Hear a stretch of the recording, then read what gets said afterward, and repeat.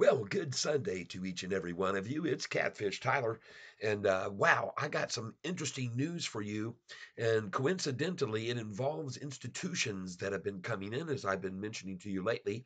I was seeing a lot of institutional investing going on. And if you'll just give me a second here, this is Catfish Tyler. I'm appreciating you being here with me on this channel. I know there's plenty of other places that you can spend your time, but when you come here and check this out, I appreciate it. And I just wanted to say, go Detroit today. Going to be playing against the Jacksonville Jaguars. Fairly sure we should win that game.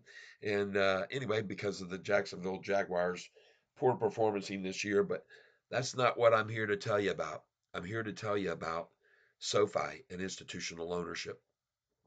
Now, let me just pull this over here where you can see. And as I have been mentioning to you, SoFi's institutional ownership, and I'm just going to have to, rather than do it this way, I'll move this display capture up here to the top. Hold on just a second here. And then we'll put me back over in the small area of the screen right there. And hopefully that will put everything where it should be. I don't know for sure, but my pick should be up there on the corner once I hit this display. So let's just see if this works. And we're going over here. And by the way, if you're interested, come on over to my channel and subscribe. It's easy to do so. But I just want to show you this over here. SoFi institutional ownership chart. And so I'm on FinTel, and I click on this, and lo and behold, just as I had predicted, ladies and gentlemen, institutional ownership chart has been redesigned to accommodate the spike, the massive spike right there that I've told you needed to be shown, but they weren't showing it yet. But there it is, everyone. And the reason I'm showing you this to everyone out there is because if you happen to be well, if you're not paying attention, you should follow the money.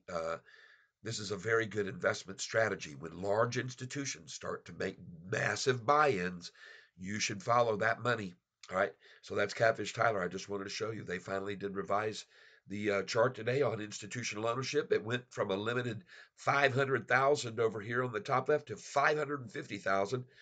And I'm glad that they didn't make it a million. I thought they might make it 1 million, but they're just going up 50,000 at a time. And soon we're going to see 600,000 up here. So anyway, just wanted to show that to you, everybody. I thought it was very interesting. And I appreciate you again being here with me on this channel. And thank you very, very much for taking the time to take a look at this. I think you will be very glad if you get some of this SoFi stock that still currently is showing a gorgeous triple upside crossover on the 2-year chart. And there's going to be some quick gapping up. I noticed something here going back to, I guess I'll go ahead and show you this here too. Just a second. Let me do this. Hold on just a second and I'll show you this. We'll show you something else that I noticed interesting and then we'll be on our way. Display capture to the top and here we go. So, all right. Sorry about that. Here's something else I noticed. I went all the way back to a date of 2021. And I want you to see something, folks, that on November the 11th, and I've been telling you about how fast they've made SoFi's price drop. Take a look at November 11th of 2021 and the price at 24.65. Then look at just 1 week later, the price had dropped to 2020 on news of student loans being put on moratorium. And then 1 week after that, the price had dropped to 1780. You see how fast they dropped it? Folks, these are gaps that we need to see filled as we go up. These are huge gaps. I've told you about it. Look at 1 week later after that. The price was at 1596.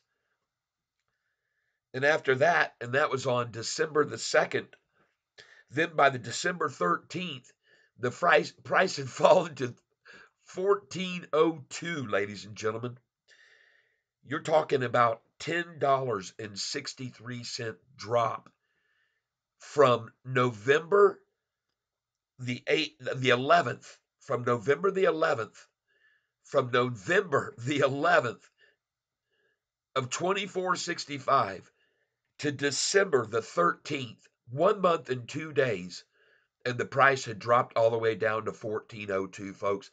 That's why we're going to go right back up that fast, because it fell that fast and it'll rise that fast. That's what I think. And I could be wrong, but I don't think so.